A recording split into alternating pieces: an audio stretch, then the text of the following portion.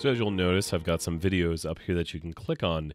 And the important thing is that this part right here with the pivot tables is something we've covered and I've made some videos on. So go ahead and review those videos and take some time to kind of make sure you know the techniques and what can be done, how we read pivot tables into Excel, being able to recognize unusual information being displayed in pivot tables and or charts.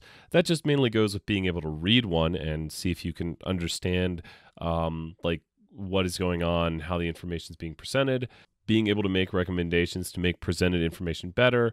This goes with a lot of things we can add to a pivot chart. What can we do to make a pivot chart better? What elements are there and what changes could be made?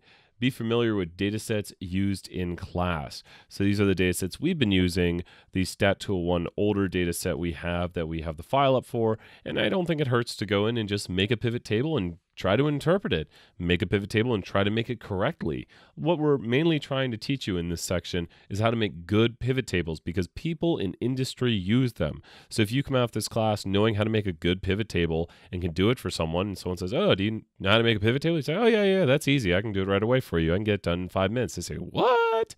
And that would make us look very good.